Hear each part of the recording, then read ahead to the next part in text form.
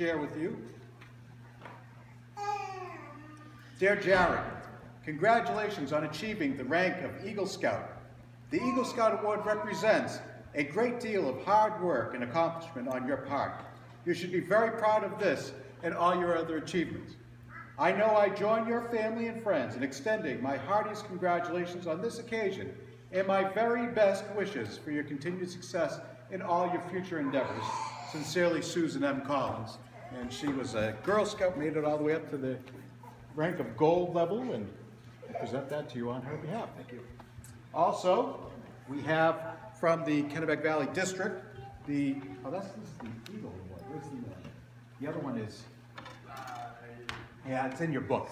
There is a certificate from the Advancement Committee for attaining the rank of Eagle. We give one out for every single Eagle that comes through Kennebec Valley District.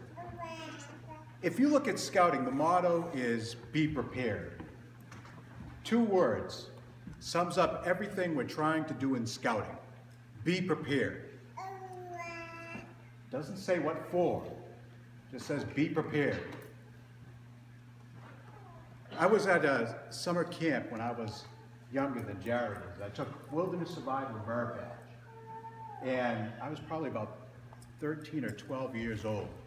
And it was a beautiful August day.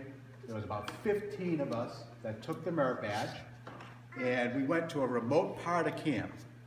Now back then we had to build a shelter and stay in it overnight, and the counselor brought food in case we couldn't catch our own food and cook it and eat it. But we did manage to catch a snake or 2 and some frogs, and we had that. Gorgeous afternoon, it was beautiful. Everybody got their shelters up. It was fantastic. We set up little fires. Everything was going great. The counselor was about Jared's age, and he was cocksure that he knew exactly what to do. Well, as happens in summer, especially at summer camp, the best laid plans went awry when nature decided to change courses. I don't know if you've been on any camping trips like that, but instead of the nice sunny day, it turned into a horrible cloudy night, and the clouds soon gave way to storms, and it rained, and lightning came, and soon all of the shelters that we had built were gone, decimated. I mean, they were nice enough in nice weather, but they were just not prepared for that kind of weather. And the lightning had started some ground fires in the area.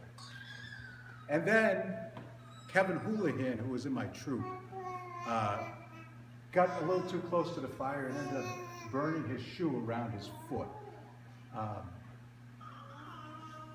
But all through it, the counselor, Gary Constantine, he handled it all well for a 17-year-old. He knew what to do to get the scouts organized. We set up a shelter for all the scouts. We brought a tarp and used that for an emergency shelter for all the scouts, and took care of Kevin's foot and made sure that everybody survived the night.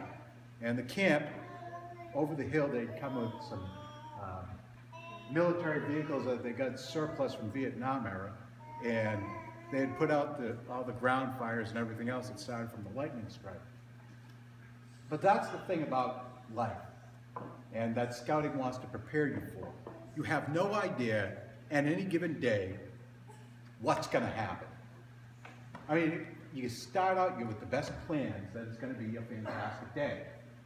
Everything's going to go swimmingly. But in Scouting, they want you to be prepared because it's not going to be a perfect day. So what they do is all the training, all the leadership opportunities, all the camping trips where things go horribly awry, or it rains on you, or your tent falls over, or you've got a loud snoring tent mate, or somebody gets hurt or injured. So they have all these badges that they teach the scouts how to move forward with. Jared's got 27, 28 of them. 12 of them are required for Eagle now, including the last one, which is Cooking Merit Badge. Was that the last one you got? Oh, yeah.